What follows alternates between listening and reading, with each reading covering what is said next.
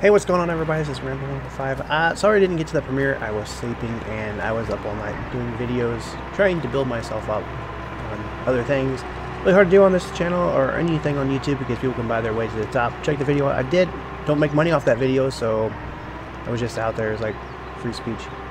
And anyway, this was the deal that you can actually find the code. I actually put it on my website. You can find the code now. How long this will happen?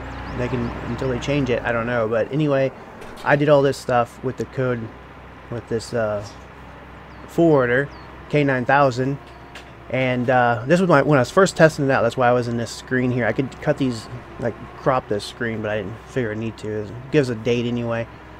But anyway, I put the longer logs in the back, and I put the duals on there, and I think that's pretty much all I did.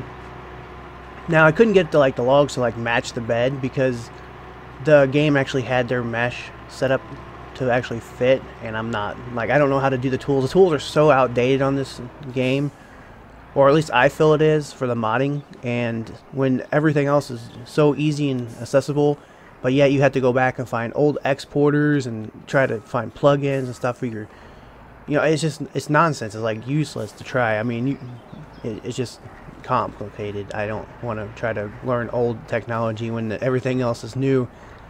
Now I might be misspoken and wrong about that, but I'm pretty sure I'm right. But anyway, thanks for stopping in if you guys watched and everything. Last time my premiere didn't work, so I hope this one did. I didn't check it. I just woke up and went straight to doing stuff here. So anyway, thanks for watching. Take care. Bye bye.